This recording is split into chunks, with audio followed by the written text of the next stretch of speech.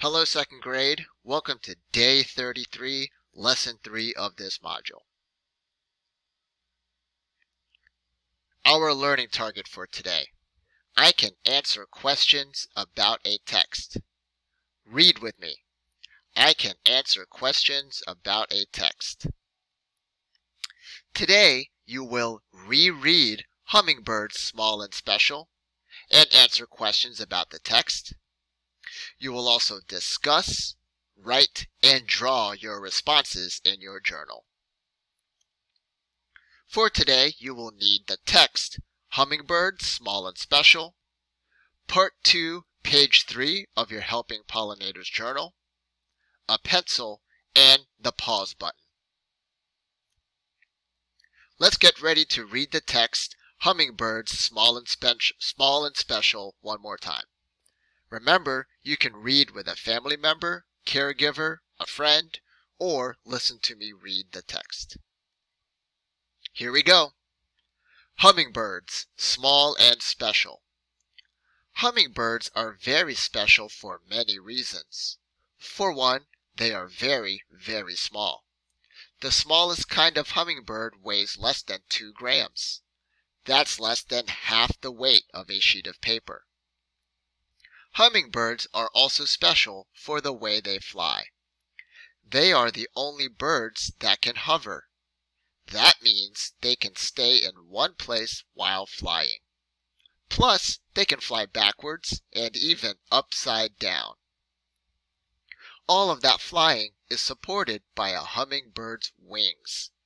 These birds normally beat their wings up to 70 times per second. They can beat their wings much faster when they dive quickly. How does a hummingbird get all the energy it needs to beat its wings and fly? It gets energy from the food it eats. Hummingbirds get a lot of their food from flowers. They drink nectar from flowers using their long, thin beaks and tube-like tongues. When hummingbirds get their food from a flower, they also help the flower. How? By pollinating it. When hummingbirds put their beak into a tube-like flower, some of the flower's pollen can get on them.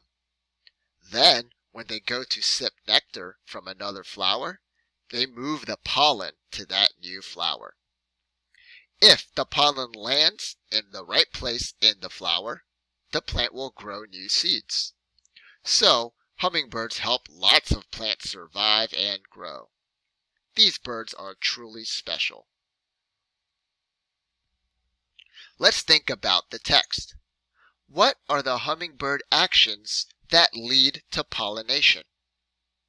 Look back in the text to support your thinking. Pause the video.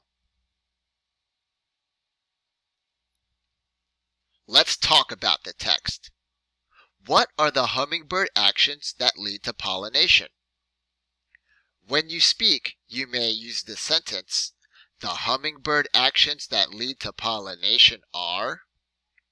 So, with a family member, a friend, or by yourself, talk about the question, what are the hummingbird actions that lead to pollination? Pause the video.